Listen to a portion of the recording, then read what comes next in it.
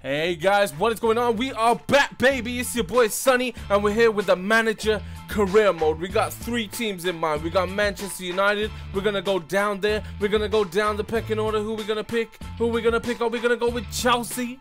No, we're going even more down the pecking order. We're gonna go with Arsenal.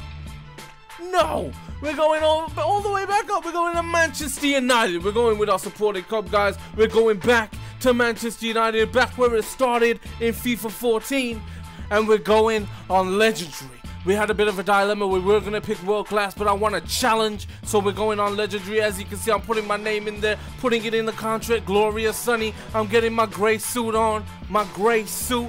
I'm going out. I'm going to be the Manchester United manager. Here we go. Manchester United pawned a new boss, Sonny. Here I am, David Moyes. Get the hell out of here, man. He's been sacked, and Sonny comes in, man. But straight away, my first thought as the Manchester United manager was to go straight in and change my squad. Look at my squads, man. I had to make some changes to it. I had to. It just looked so awful, so diabolical. I had to change it up, man. I had to even change up the formation. And also, we had a right mid player playing in right back. So I'm going to be looking for a right back. Valencia playing in right back right now. Not the greatest thing. As you guys can see, Falcao and Van Persie up front. Rooney and CAM, my captain, up there just behind my strikers. Manor in the left. Di Maria in the right. We got Daley Blind in the central defensive midfield role. We're also going to be looking for a holding central midfield player to take his place in the first team, man. Also, Rojo and Evans in centre back. We got Valencia in right back, who will be replaced. Shaw in left back, and De Gea in goal. And you guys are going to have to pause it if you want to see my second team and reserve team, man. But also, I do want to look for a second team striker, and I do want to look for a reserve team striker, maybe even a reserve centre mid. I'm not sure yet, but we're going to go ahead and change it all up in my scout, my global transfer network scout instructions. You guys can see I'm looking for a promising striker, and also I'm changing this one. What am I changing it to? A first team quality central midfield player. Who's it gonna be? You guys don't know. I don't even know yet. Who's it gonna be? Or do I know? You guys are going to see that up in this episode. We're also looking for a right back to take the place of Valencia. Rafael falling down to a 76 in the recent update. So here we are with a 3.8 million offer from Sunderland. Are we going to take it? No, we're going to go ahead and reject it. We still want him in the squad just in case our right back gets injured. He can come into the team, put his heart and soul into the game, and play his heart out, man. That's Rafael for y'all. That's Manchester United players for your ass, man. But look at that. We're on our scout report. We're deleting a shitload of players. We get down to Schneiderlin, Alex Song, and Danny Ings. That's the players we're going to keep on our scout report right there. We're looking at Schneiderlin. We're going to scout him further. I really wanted Alex Song, but he's on loan at West Ham, so there was no reason to even keep him in our scout report. Danny Ings still in there. And then we went to our squad. We wanted to sell a few players, maybe loan out a few players. I think all I did was put players out on loan. Look at that. We could put out Hanazai, putting him up for loan. We also put Powell up for loan. This is just in case these guys don't get gameplay. Obviously, I want them to have games. I don't want them to stay at Man United, get unhappy, and then leave. But anyway, we had to offer a new contract for Ben Amos. If you guys don't know, any player over the age of 23, you can offer them a contract, a pre-contract agreement, if they have less than 6 months or less, really, on their contract. And we did not want Ben Amos going off for free, so we offered him a new contract, and then we tried to put him on the loan list, man. But we do get the scout report back for Schneiderlin. Look at that, 81 overall, 24 years of age, 8.5 million value, and we do go ahead and buy him while we offer a transfer sum. Obviously, they want between 13 to 16.9 million. I did go ahead and offer 15 million. While I was gonna go ahead and offer 15 million, and then I put it down to 10 and put Michael Carrick in there. Let me know in the comment section what you guys think of that. Obviously, Michael Carrick has become a recent legend for Manchester United, a great player for Man United, man. But he wouldn't leave. He's very old now. I think he's 33 in the game, is it? And obviously he's not going to want to leave Manchester United on a transfer, so I had to try and get rid of him somehow. You know, he's just going to be sitting there. He's not going to get gameplay. He's going to get unhappy. There was just no point to it. And also, if you guys didn't see that, that was real quick while I was talking. Hanazai also got a loan offer from Newcastle United, and I said no to that. I rejected that offer, and you know why? Because I didn't believe he would get gameplay at Newcastle. I don't want him going to another team he's not going to get gameplay at, so I rejected it. And he does get an offer in soon, so hopefully he'll play great at that club. Look at this. We're bringing Schneiderlin from Southampton. They accepted the 10 million of Michael Carrick.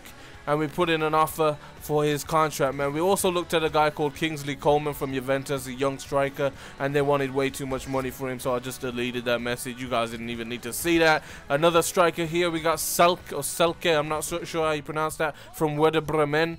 We're going to go ahead and add him to the shortlist. No, we're going to go ahead and just straight away try and buy him.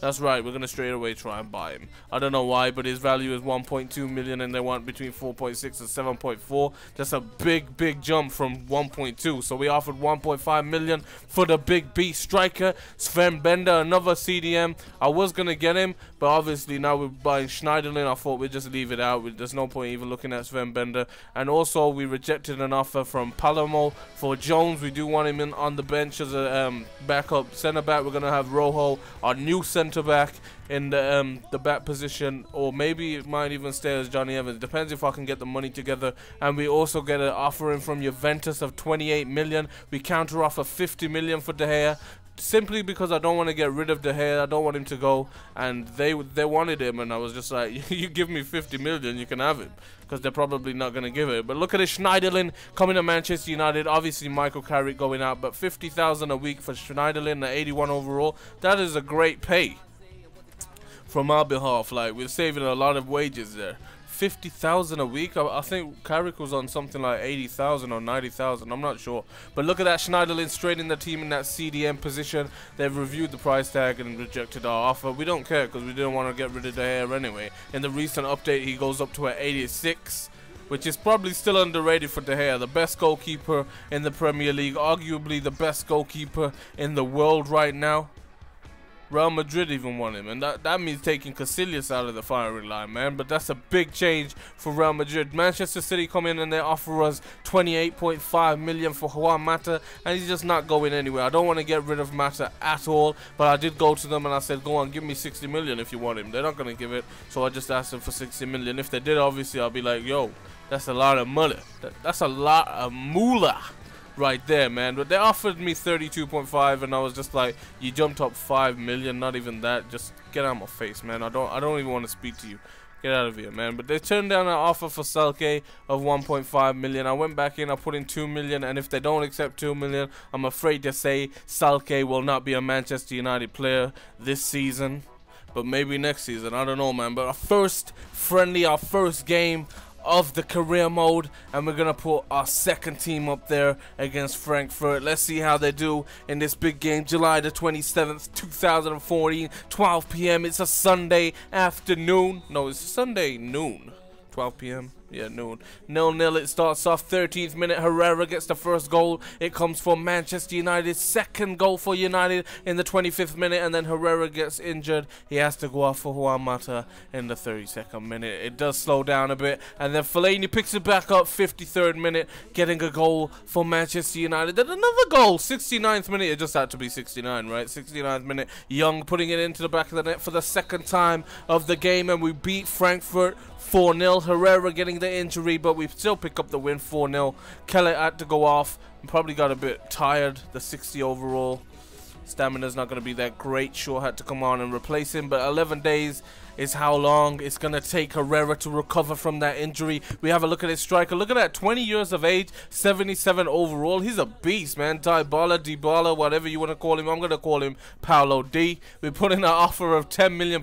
They want 9.7 to 14.3, but his value is only 4.3, so I did down it to 8 million, and we put that offer in for the young striker. And we also look at this for this striker for my reserves team, by the way, guys. I'm not going to play him in my first team. 64 overall. You're crazy. 18 years of age, 375,000 value. So I did offer a transfer sum. For some reason, Fulham were asking 1.6 to 2.6, but I was like, that's not going to happen. I'll offer you 800,000, you know, because you'll probably get up to about that much of worth in a couple of years, and then I can get rid of him for literally what I bought him for, man. But Danny Ings there, I do go ahead and approach Burnley to buy, because I did want to buy him. He'd been sitting in my, literally sitting on my scout report for literally this whole episode, and I had to check him out, so I did offer them 3 million. submit the offer. They do come back, and we'll see what they say, man. But I offered them 3 million. Look at that, guys. Real Madrid signed Sergio Aguero for 60 million. It seems to happen every FIFA career mode. I've saw in comment section before I done this career mode. I checked out other career modes out because I wanted to see what you guys are watching and what you guys are into. And obviously, Aguero always goes to Real Madrid, apparently. But also, Manchester City are going to be without him, so they're going to be easier to beat, hopefully. And it also means they've got a lot of money, so they're going to be spending a lot of money on players. So I'm not sure how I feel about that, man. But our transfer offer gets rejected from Burnley there. That 3 million for Danny Ings. Are we going to put in a new offer? Yes, we are. We're going to go straight down there. Come on, come on, come on. We'll go to Ings, submit the new offer. How much are we gonna put in? We've put him up to 4 million. His value is 2.8. Why are they asking so much, man? We just put it up to 4 million. We got a sim match though. We put our first team in because it's against Barcelona. And what made me literally like sick about this game? This made me sick, man. Look at their team. They've got Masip, however you pronounce that, in goal. Montoya in right back. Vermaelen gets his first game for Barcelona. Mascherano, Alba, Busquets, Rakitic, Roberto, Rafinha, Messi, Neymar. So a lot of second team and reserve players in the team. Not like Iniesta's on the bench. Alves is on the bench. Piqué's on the bench. Xavi's on the bench. And we still come out. We're losing 2-1. We get the draw 2-2. 83rd minute, Di Maria scores, and I was just thinking, wait, they've got second team and reserve team players in the Barcelona squad. We've got our first team, literally our first team, the biggest team we could put up against Barcelona, and we draw. What the hell, man? Imagine facing the first team Barcelona squad or the first team Real Madrid squad or someone like that, like FC Bayern Munich. Crazy, man. We're gonna get killed out there. We need to make some changes to our squad, man. But Johnny Evans he suffered a pulled quad and he's gonna be out for 2 weeks. And we also put in a 10 million bid for Dybala, if you guys didn't see that. And look at this, Fulham's Moussa Dembele.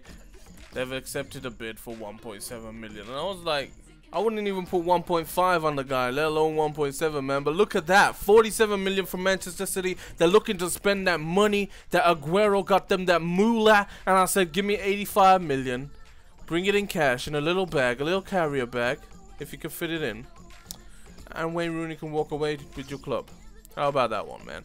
But we also upped the bid for Danny Ings. They said no to 4 million. We put it up to 5 million. We just weren't willing to pay 6.5 million for the beast. And then Fulham accepted a bid for 1.7. We knew that anyway. But look at that, guys. We have reviewed your asking price of 85 million for Wayne Rooney and have decided to match it and go ahead with the deal. So Manchester City are taking Wayne Rooney. Arguably one of the best players in our team, man. And then Falcao's going out when his loan finishes as well. We had to look for a striker. We had to look for players. Look at this. Straight away we go into our global transfer network. Hopefully Wayne Rooney doesn't sign their contract and the talks break down. But just in case, we're looking for a striker, a first team quality striker. And if we've got 85 million, you guys know, right? We're going to be looking for our left back. We're going to be looking for our right back. We're going to be looking for that center back. We're going to be looking for everything that we can get with that 85 million pounds. But anyway, we need to concentrate on the game. We can't concentrate, man. We just can't.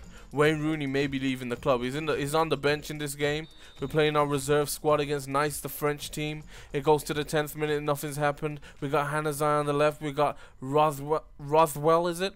In the middle, our reserve player. We've got Thorpe, Blackett, Kelly, El Fattori all at the back. Literally like a reserve fullback defensive system going on there, man. But it's 54th minute, we're down 2-0, and I was like, bring Matter in, come on. Matter comes in, Rooney comes in for what might be his last game. 90th minute comes, we lose 2-0. Rooney playing what could be his last game, coming off the bench and not even making a difference in what could be his last game. And then we find the beast, Karim Benzema, 26 years of age, 85 overall, 23 million pounds value.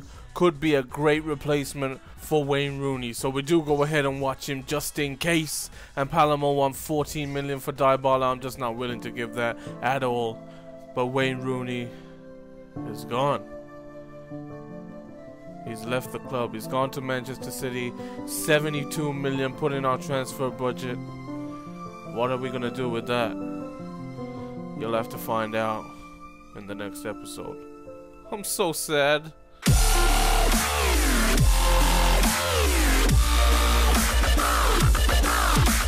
Hey guys, it is your boy Sunny here. Make sure you kick that like button in the face. Also leave a comment below who you want me to buy with that transfer moolah. Make sure you subscribe if you haven't already. Like us on Facebook, follow us on Twitter. It's been your boy Sunny, and I'm out.